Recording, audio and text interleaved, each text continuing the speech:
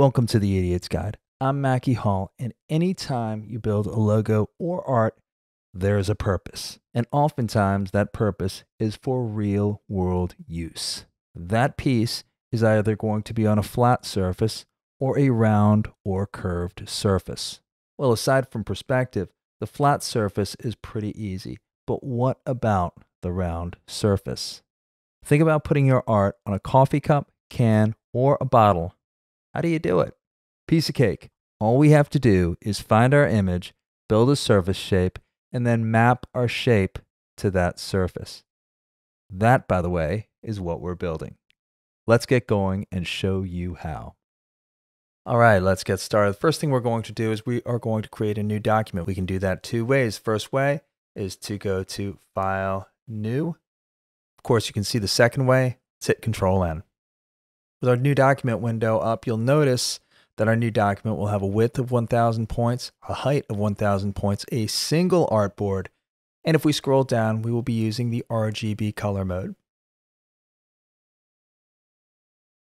All right, before we get started, let's address a few things. The first thing is we are using the Essentials Classic Workspace. To switch on over to the Essentials Classic Workspace, all you need to do is go to the top right-hand corner, select Switch Workspace, and select Essentials Classic.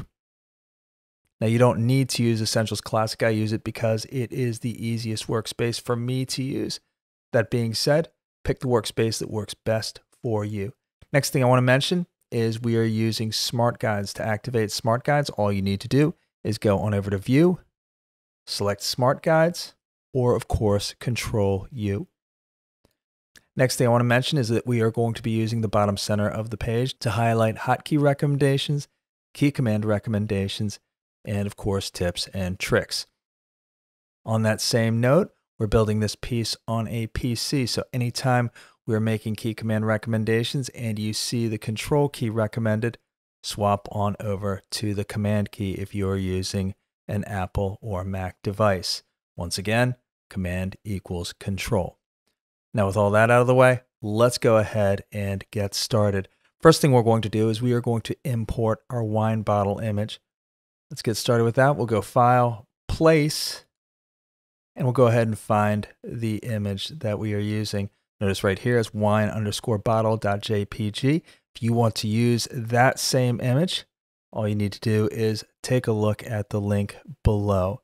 Now with that being said, you'll notice that our wine bottle is attached to our cursor. What we'll do is we'll just click anywhere on our artboard and it is visible. Let's go ahead and center our piece horizontally and vertically. We're going to do that by using the Align tool.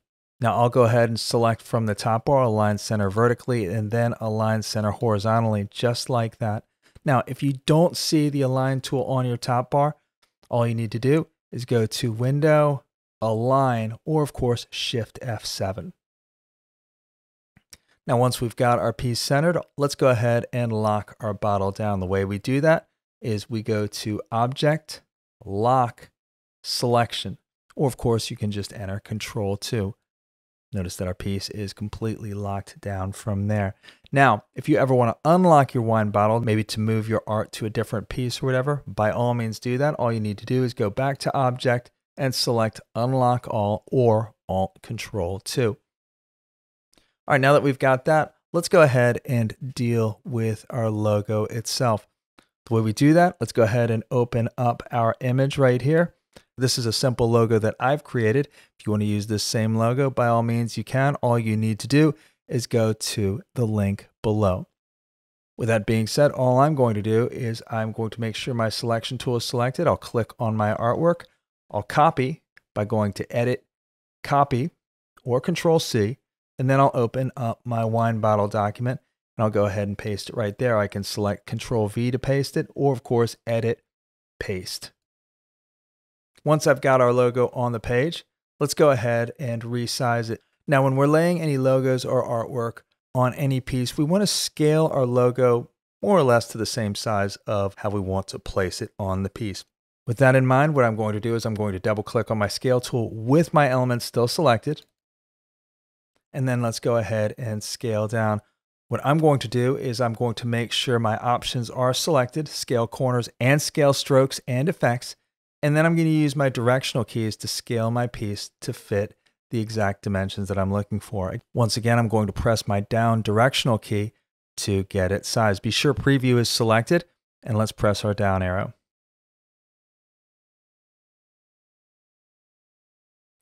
I think with this width, let's take it a little bit further down. Let's take it to about 43%. I think that looks pretty good right there. Let's go ahead and click OK. Now that we've got our artwork scaled, let's go ahead and open up our symbols window. We can do that a couple of ways. We can go to our right sidebar and select symbols, and we can open it up right there. I'm going to go ahead and close it. Or we can go to Window, Symbols, and click right there. We can also enter, as you can see, Shift-Control F11. Once we've got our symbols window open, all we need to do is grab our selection tool and then click and drag our artwork right into the symbols window. Once it's in, you'll notice you get a list of symbol options. First thing we're going to do is we're going to rename it Wine Logo. And we'll switch the export type from movie clip to graphic, and then we'll change the symbol type from dynamic symbol to static symbol. Once that's all set, let's click OK. And you'll notice that your artwork has been added to the symbols window. With that being said, we don't need our artwork on the page anymore, so we'll select that. We'll delete that. Notice it's still inside the symbols window. Let's go ahead and close our symbols window. And let's go ahead and get started on creating our 3D template. First thing we're going to do is let's go ahead and grab our rectangle tool, and then we're going to hover over the top part of the main cylinder of our bottle. I'm going to go right here to about the top left corner right there. That looks pretty good. I'm going to click and drag down to the bottom right. Notice though that my top right hand corner is on that top right hand edge of our cylinder right there. Looks pretty good right there. Let's go ahead and deselect. Next thing I want to do is let's go ahead and cut our rectangle in half. What's the easiest way to cut our rectangle in half? Piece of cake. Let's go ahead and grab our pen tool, and then we're going to use the shape builder tool to do our thing. So let's do it. Let's grab our selection tool first. Let's click on our artboard to deselect. And then the next thing we're going to do is let's grab our pen tool. Let's hover over the top part of our rectangle until we get to the middle. There you go right there. We'll click and release. Let's hold our shift key to ensure a perfectly vertical drag. And then let's hover down to the bottom center of our rectangle, just like that. Notice it says intersect. Click right there. And then let's grab our selection tool and let's go ahead and deselect. That's exactly what we want right there. What's our next step? With our selection tool still selected, let's go ahead and drag across both our rectangle and that line that we just created. Next thing we're going to do is let's go ahead and grab our shape builder tool. Let me tell you about how the shape builder tool works.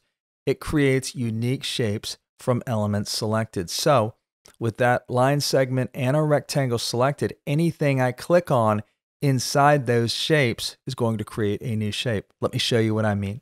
We're going to hover over the left part of our rectangle. Let's go ahead and click on that. Let's go ahead and grab our selection tool. Let's deselect our shape.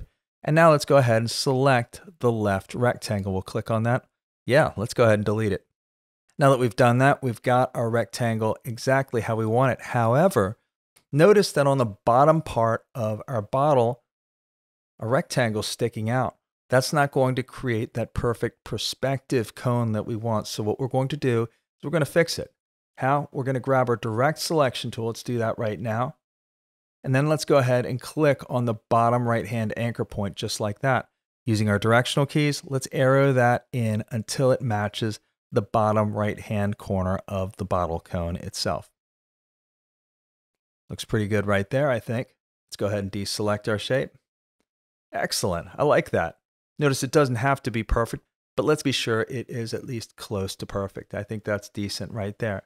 Now that we've got that done, let's go ahead and give you a note. First of all, we never want a dark stroke or dark fill to our cone template shape. Why? Because when we take it to 3D, what it's going to do is it's going to go completely black, and we're going to lose the ability to see our 3D shape. So with that in mind, let's go ahead and grab our selection tool. Let's go ahead and click on our rectangle shape, and then let's go ahead and make our stroke transparent. We'll select our stroke. Let's go ahead and make it transparent. Now with our fill, we can always either make it white, that always works for me, or you can make it a light color so that you can see everything in and around it. Color really doesn't matter, and you'll see why in just a second. Now that we've got that, let's go ahead and grab our appearance window. There's a couple ways that we can grab our appearance window. The first way is to go to our right toolbar and click on appearance just right there. Well, let's go ahead and close that. The next way we can do it is we can go to our window menu. Let's click on that and we'll select appearance, or of course, Shift F6. Let's click on that. Now that we've got that, let's go ahead and select the rectangle that we've created. Perfect right there. And then let's go ahead and make this thing 3D. How do we do that? Let's go ahead and grab Effects from the bottom center there. And then let's go up to 3D Classic. Once we've gotten up there, let's click on Revolve Classic and check out what happens. That is slightly radical right there.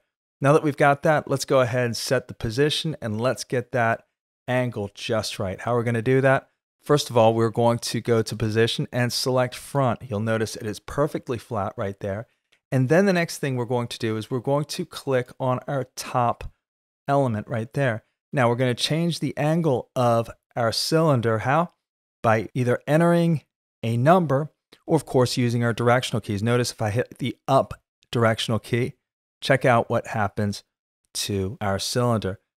Notice that you can see the bottom of the cylinder. That's not the direction we want. So let's arrow down and let's see how close we can get it to the perspective that we want. Let's keep going. Just a little bit more, I think we'll be good to go. I think right there is just about perfect. So I took it to about 21 or 22%. Now that we've got our shape, all we need to do is map our artwork.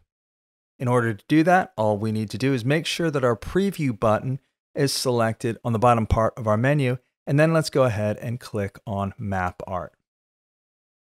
Now that we've got that, check it out. Let's take a look at the surfaces.